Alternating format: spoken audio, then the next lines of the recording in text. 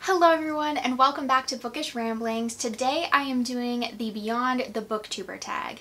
This is a tag that was created by Rachel from Rachel Reads, and it's a little tag to help you get to know the booktuber a little bit better, get to know like their interests and hobbies outside of booktube, but everything does come back down to books, so don't worry. There's some really good questions and I'm very excited. Thank you so much, Rachel, for tagging me. Without further ado, let's get straight into the questions. This is my third time filming this video, but we're not going to talk about that. I'm feeling very fall vibes today because of my outfit, and then I got an iced macchiato with the brown sugar syrup with like extra syrup, of course. And it definitely tastes like fall to me. My Starbucks. I love Starbucks. It's amazing. I love caffeine.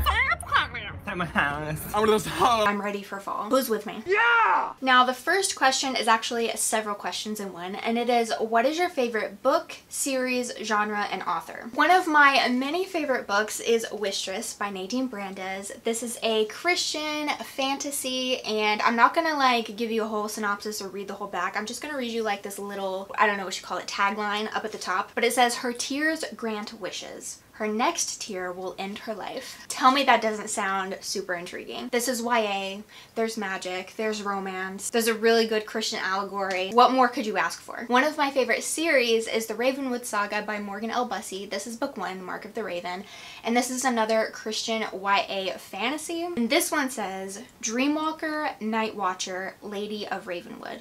Lady Selene has come into her family's power, but has she inherited a gift or a curse? This is one of my favorites ever. It also has romance and the different characters have different powers. It's very good. My favorite genre, if you couldn't guess it by the 2 books I already talked about, is fantasy, but coming in at a close second would be historical Christian romance. As far as favorite author goes, I have a lot, but one of my favorite authors would have to be Joanna Davidson Politano. She writes Christian historical romance with a little bit of a mystery in them. The romances are really good and really sweet.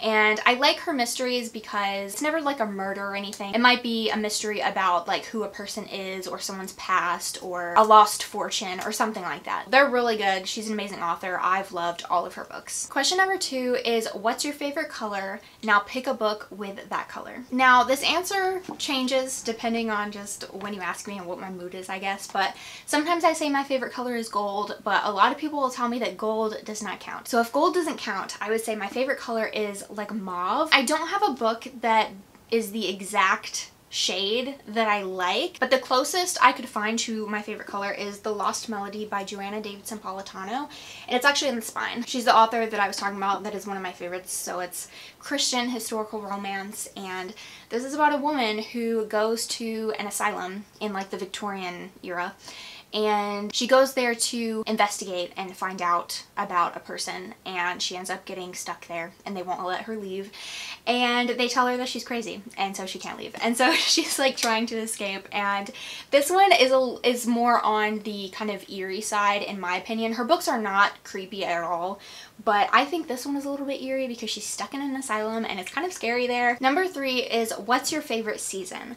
Pick a book set in that season or a book you want to read during that season. My favorite season is fall. It used to be spring, but the last several years it has become fall. I get so excited for fall every year. I just like am counting down the days until fall and the weather turns a little cooler. So for this one, I'm going to pick a book that I would like to read during the fall, and I'm going to pick Spectres and the Glass House by Jamie Jo Wright. That book is releasing this October and I'm so excited to read it. The cover is so good, and I always look forward to all of Jamie Jo Wright's books. She's another one of my favorite authors, and she writes dual timeline, Christian, romance, and suspense. Pause while I answer a text. Please remain on the line. Okay, I'm back. Number 4 is, what's your favorite movie? Pick a book that has the same impression. I have lots of favorite movies, but for this question, I'm going to go with Ever After, the Cinderella retelling with Drew Barrymore. If you haven't seen that movie and you like stuff like that, it is so good. I highly recommend. I always watch it with my mom. We've seen it dozens of times and we quote it. I shall try. And I shall wait all day. It's one of our faves. So the book that I chose for this, that has the same impression, is a little bit of like a cheating answer. This is The Captive Maiden by Melanie Dickerson, and it's cheating exciting because this is just another Cinderella retelling. This is part of the Hogenheim series. It is set in medieval Germany and it is Christian, YA, or like teen. So in this book, her name is Gisela. Her father has died and so now she lives with like her stepmother and does she have stepsisters in this one? Yeah, she does. And they're just like mean to her and don't treat her right, and she's basically like a servant in her own house. And then she meets the Duke's son and he's a little rough around the edges, but she catches his eye and he catches her heart. That's a lot of cheese there, Margaret. Number 5, what's your favorite series? Pick a book you want to see turned into a series. Now, I did answer this question earlier with the Ravenwood Saga, but this is just an opportunity to talk about another favorite series. And I'll be very surprised if y'all do not know what's coming, but I'm going to talk about the Ilion Chronicles by Jail Knight. Only briefly, just briefly. Don't click away, just for a second. I've said this so many times, and I'm sorry to sound like a broken record, but I'm gonna say it again. This book series needs to be made into a TV series. It would be such a good show. I can perfectly picture it in my mind. It would be so good. It's so perfect. This is a Christian non-magical fantasy series, YA, new adult, and I never really know exactly how to describe this because I feel like the way I describe it makes it sound really boring, but I don't really know what to say. It has a lot of books and a lot of stuff happens, but there's these people and they're being persecuted for worshiping the one true God and not worshiping the false gods that the emperor has decreed that everyone must worship or die. So these people like have to hide out from the emperor and not get caught and kind of worship in secret. So there's a lot about like persecution in here, and then there's like wars and like fighting and like all the things, and there's also like romance, and it has all the good stuff that a fantasy series should have. And then it's got the Christian allegory, so it's just like the icing on the cake. It's the cherry on top. Okay, I talked about that series a little longer than I meant to, I'm sorry. The other series that I wanted to tell you about, because I always talk about that one, is the River of Time series by Lisa T. Berggren. This is a Christian time travel series about two sisters. Their mom is like an archaeologist and they're on one of her dig sites and they end up getting sucked back in time to medieval Italy. And then they meet these handsome knights and things ensue. And I just think this would make a really cool series. I've only read the first 2 books. So far, book 1 is my favorite. It's so good. I just think this would make a really fun series. What do you guys think? Because I think it would be perfect. Number 6, who's your favorite Bible character? Pick a similar fictional character. So one of my favorite Bible characters is Paul the Apostle. And I'm going to cheat a little bit with this answer too and pick Sir Gawain from Kingdom's Call by Chuck Black. This is book 4 in the Kingdom series. This is a medieval Christian middle grade teen series, and the entire series is an allegory to the Bible and it parallels the Bible, so it takes you all the way from like Genesis to Revelation. It's very, very interesting. And the reason I am cheating with this answer is because Sir Gawain literally represents Paul, so it's kind of cheating, but like, I mean, also kind of perfect. Yeah, Sir Gawain, he is a noble knight. He's very zealous and passionate about persecuting and like imprisoning followers of the prince because the prince is claiming to be the king's son and everyone's like, how dare you? No, you're not. Spoiler alert, he actually is. Stop spoiling it, you vile woman! But then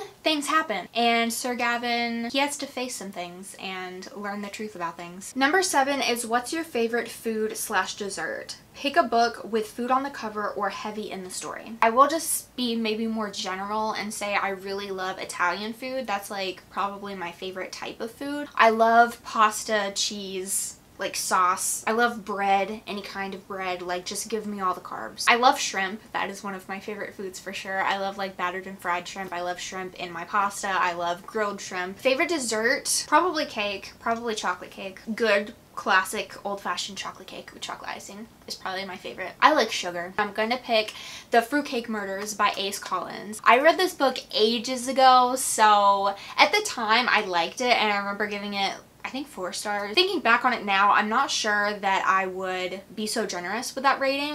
Something I remember about the book is it had like a lot of typos in it. That's something that sticks out to me. People were getting murdered with old tins of fruitcake. Also, can someone just explain fruitcake to me? Because I've never had fruitcake, so I can't say I don't like it. I can just say it doesn't look good, and I see stores selling it every year for Christmas. And in the movies, everyone always brings fruitcake to like the Christmas party. And I've never actually known anyone that eats it. I would try fruitcake. I'm just saying it doesn't look good. It doesn't sound good. So I'm very skeptical. And so I just like don't understand because I feel like no one actually buys it, but I see it everywhere. That's just a little side rant. Sorry about that. Number 8, what hobbies do you have besides reading? Have you read a book featuring one of those hobbies?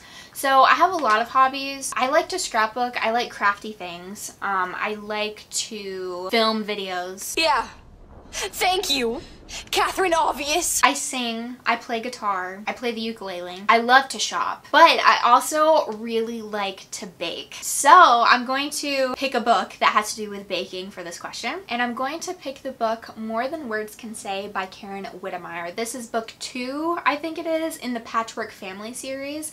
And this is a Christian historical romance. This woman's gonna like lose her family bakery because her father died, and in this town, women are not allowed to own a business. So she needs to like marry some guy so that his name can go on the deed and she can keep her bakery and keep running it the way that she sees fit. So she like proposes to this man, and it's actually so cute and one of my favorite books ever. If you like historical romance or are interested in the marriage of convenience trope, highly recommend. Question number 9 is, who posted the last booktube video you watched?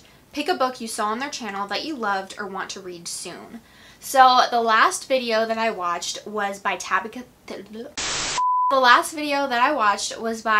Gabrielle. If you're not subscribed to her, what are you doing with your life? Go check out her channel right now. Whoa, calm down, Jamal. She's so funny and her editing is top tier. The last video I watched specifically was her birthday vlog, so I'll have that video linked down below. But one of the books she talked about in one of her videos recently was Date with Danger by Jenna Faith, was it? I can't remember the author. I think that was it. That's a clean rom-com, and I'm actually planning on reading that with Lucy from the Lucy Chronicles starting tomorrow actually. So yeah, I'm very excited about it. Number 10, the last prompt is to tag some people. So I'm going to tag Lucy from the Lucy Chronicles, Tabitha Gabrielle, Katie from Paperbacks and Ponytails, Holly from Lovely Day with Holly, T from Faithfully Reading, Lou from Christian Faith and Fiction, and Emily from Hobart's Library. Thank you guys so much for watching this video. I hope you enjoyed it. Let me know what your answers to these questions are if you don't have a YouTube channel. Let me know if you've read any of the books that I talked about today. Thank you again, Rachel, for creating this tag and for tagging me. I'll have her original tag video linked down below. Don't forget to check her out and subscribe. You guys have an amazing day, and I'll see you in the next Bookish Ramblings video. Bye.